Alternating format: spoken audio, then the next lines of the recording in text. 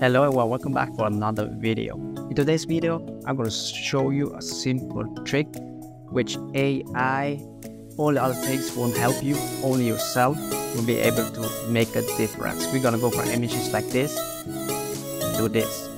Stick around and I'll show you.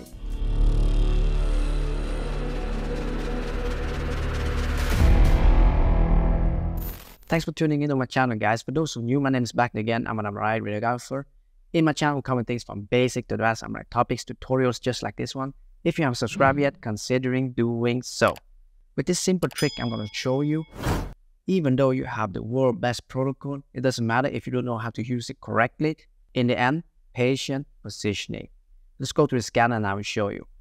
So as you can see here, in the beginning, I show you two images. One which you can see the signal intensity is much brighter there compared to the other side. It's because positioning of the knee was totally wrong.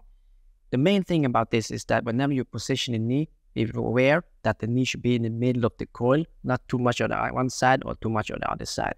Or else you will get different signal intensity as you can see here. This was done on a 3T, but doesn't matter, it will be the same on 1.5 as well. You can see I put too much cushion on the one side of the knee, so the other side was pushed too much towards the coil. Here, it was put too cushion on the side of the knee, so the knee was more or less in the middle, so the signal intensity is way different. So in the end, this means that if you have a good protocol, I don't know how to use it, you will get bad images, right? So this is very important. But that's it, guys. I hope you find this video valuable. If you will close up, I do have a question for you. Do you usually be aware of positioning the knee in the middle of the coil each time whenever you're doing a knee imaging? If so, let me know in the comment section down below.